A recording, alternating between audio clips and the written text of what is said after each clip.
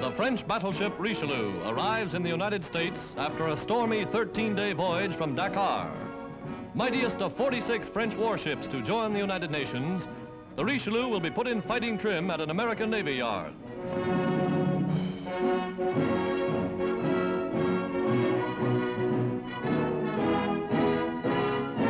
Nearing completion when the Nazis occupied France, the 35,000-ton Richelieu is one of the world's most powerful fighting ships. Naval experts boarded the Richelieu upon her arrival. Within 2 hours, American equipment and supplies were going aboard.